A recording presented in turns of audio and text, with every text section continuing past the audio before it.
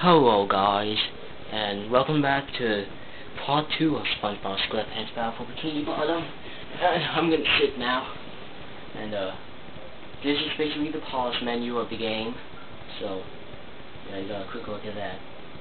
Now, let's continue by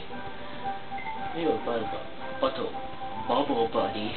What's up to him? SpongeBob, I just dropped by to give you a bubble hand. Bubble Buddy. You see, you're going to need to learn some new bubble-blowing moves if you're going to journey to the ninth dimension and defeat a giant monkey man. Oh, what? All I need to do is figure out how to get rid of these robots. Oh, yeah, sorry. I've been in the soap bottle a little too long. Where were we? Something about the new bubble moves. Right. Press this button, and you'll launch yourself straight up in the air with bubble power that defeats anything that is directly above you. Try it out. Yeah, basically in each area. Hey, Dad. Okay, Nice sock. What song? The one you're standing on. Who's that one? Well, if that one's lost, where are your other socks? Well, there were lost. A bunch of robots came through here and stole my old sock collection. I could use some help getting them back. Sure thing, Patrick. What are best friends for? Okay, then. For every 10 socks you bring back to me, I'll give you a golden turkey biscuit. Hey, it's almost Thanksgiving, and that fitted perfectly. You mean Angela? Bless you. Yeah. So, yeah, Patrick said that every time we bring him back 10 socks, he'll give us a golden spatula and not a golden turkey baster. Nice. Yeah, so basically, back to Bubble Buddy. Every area, he'll teach you a new move. And there's 3 moves in all, because there's 3 different areas. That's basically what the first, bubble, I don't know the name of it, but that's basically what the move, our new move does. And the last 2 are actually quite good, especially the third one. The third one's definitely my favorite. I actually think it's everybody's favorite. I think nobody dislikes this move. I'm not going to spoil it for you. Anyways, let's stop wandering around and talk to this class. Slapping robot crates is making the Krusty Krab lose money like a sinking ship. No money means no more Krusty Krab. No more Krusty Krab means no more fries cooking for you. No more fries for me? But because you're gullible, I'm going to help you out. Of course, make a small profit in return. I've got a few golden spatulas that I'll be willing to trade you for some of those shiny objects.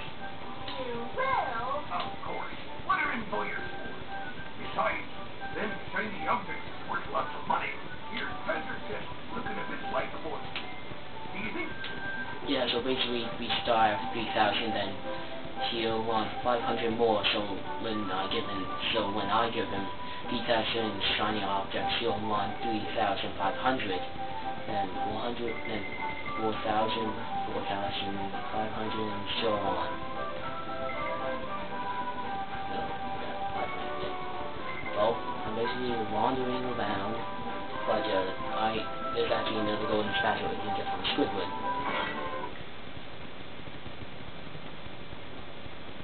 The stupid robot ruined a perfectly relaxing mud bath this morning, and now you show up.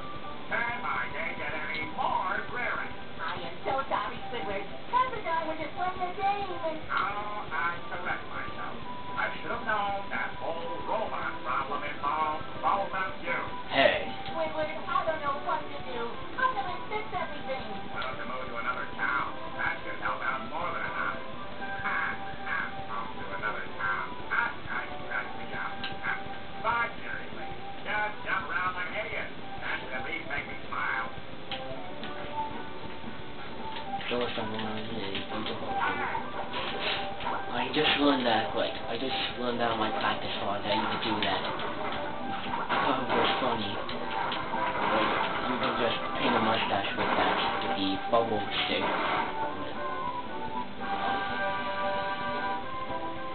Oh, okay, I did not expect that. But oh well, saves me enough trouble. Okay, just stop jumping, will you? If you take this golden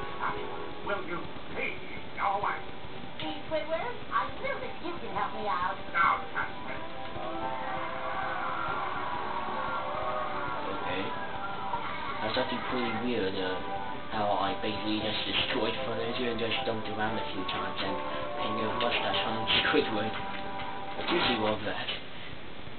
Because you can just paint a mustache on a portrait of Squidward.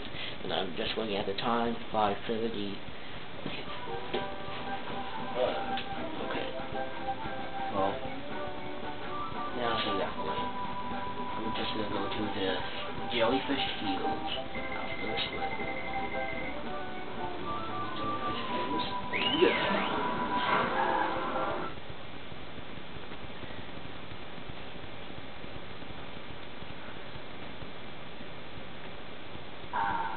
The rolling green of Jellyfish Fields, a place to experience nature most raw and sometimes a bit tender from the street.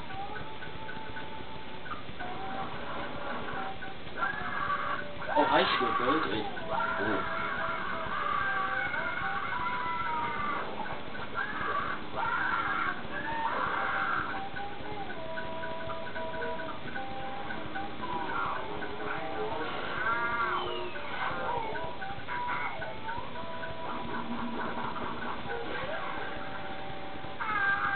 Squidward, are you okay? No, I'm not okay, you particle egg.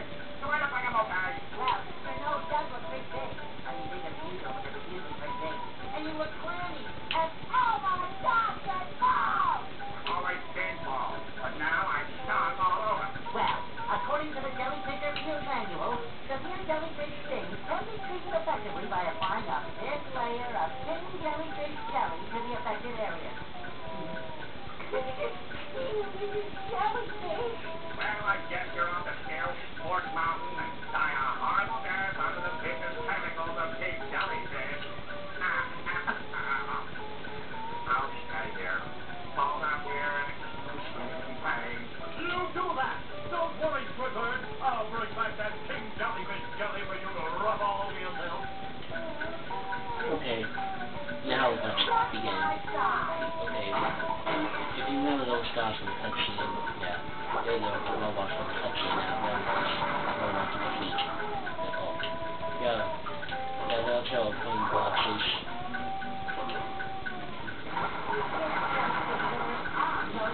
Okay, the robots here, they're called Fodder. Fodder. Yeah, Fodder. Fodder. I'm not saying father, I'm saying Fodder. Okay.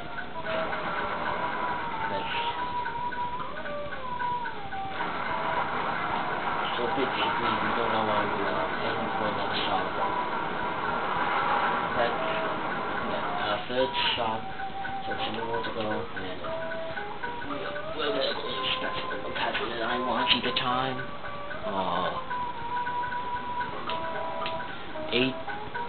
8:37, yeah.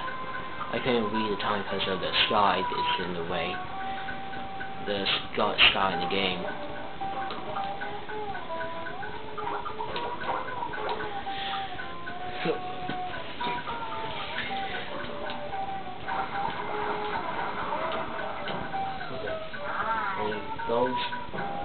That tree or whatever takes you way up in the air as you can see.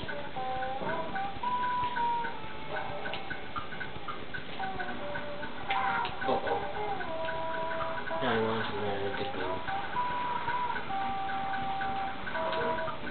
Anyways. So, there'll be these things in the clam. There'll be these clams that want shiny objects. And when you feed them, the amount of shiny objects on the let's check one right there. I'm pretty sure it's obvious enough what that does. There's the clams, whenever you feed them the amount of shiny objects, or give them the amount of shiny objects that they wanted to do something to advance. And this is a breezy food. Powder can use them.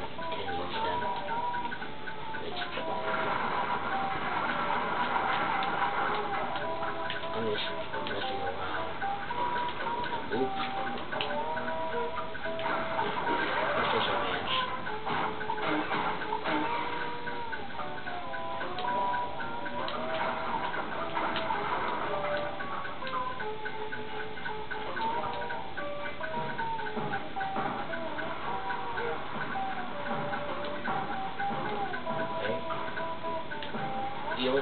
don't see those very often in the game. I do only see, well, you do see the cannons often, but not those puffer fish, the cannons, whatever.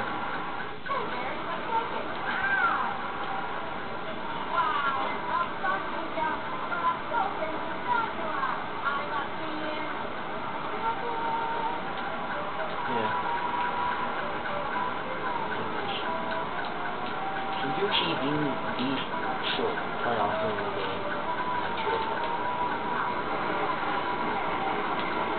And yeah, that's basically natural.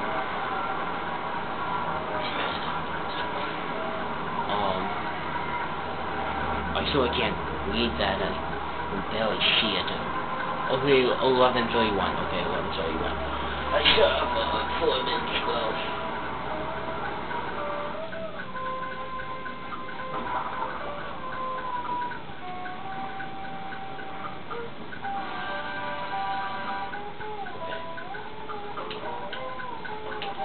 Oh yeah, and those switches, when you press them, they'll do something.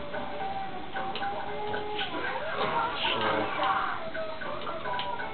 now we're going to introduce a new robot.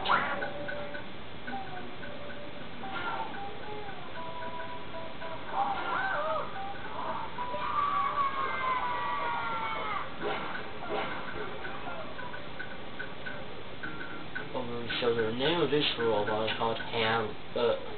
Yeah,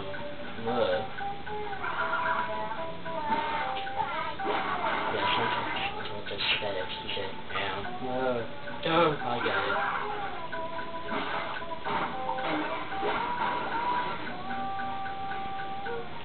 And we'll be needing to come back here soon.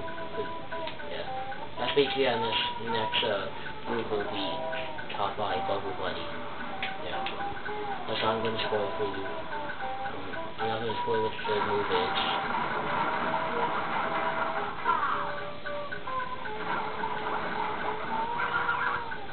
So, get away. And we will be introduced to more tikis, besides the flying ones and the wooden ones. And I'm also going to check my time with you. Okay, 13 minutes.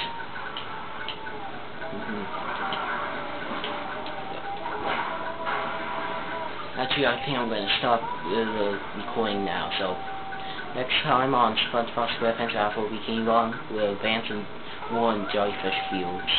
This area can, before I go, this area can actually take a while if you're doing it all in one sitting.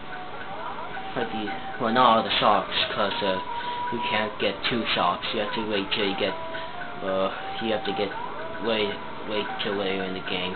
But basically, yeah, this can take a while because you can get all the golden spatulas in one sitting, but it can actually take quite a while. So it might take a few parts, but with YouTube's 15-minute time limit, this game will be done in at least like 50 parts or so. Anyways, goodbye, take care, and yeah.